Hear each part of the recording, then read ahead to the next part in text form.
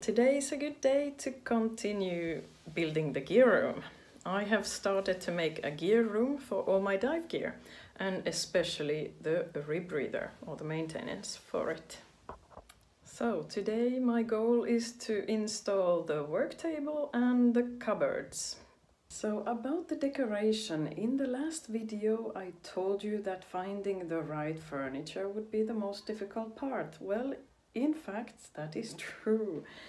I truly wanted to have use recycled materials, especially go to thrift stores, because I do love secondhand for being ecological and of course very original oftentimes. But that proved to be harder than I thought. Well, I knew that it was going to be hard, but finding the right pieces in the time that I was allowing myself for the project, it didn't really work out. So I decided to go do-it-yourself mode and build my own cupboards, what I need.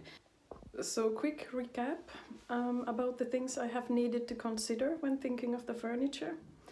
This is a piece in my house, so it's on a corridor that is frequently used, so I did want the style of the room, if I can say it that way, stay the same or similar to the house, and I do not want any mess. That is actually the goal of the project, that I try to keep it mess-free compared to what it was, and that's why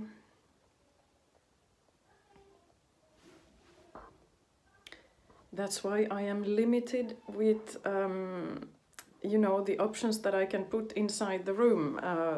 What comes to materials, I didn't want to garage-like look.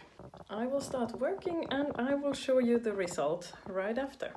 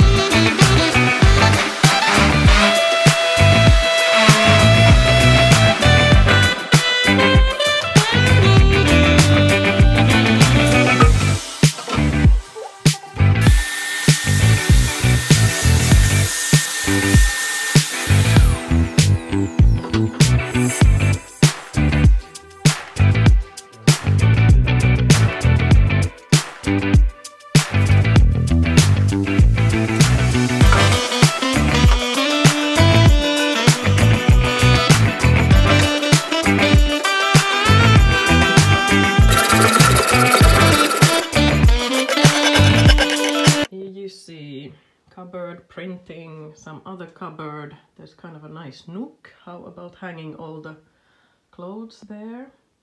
Oh my.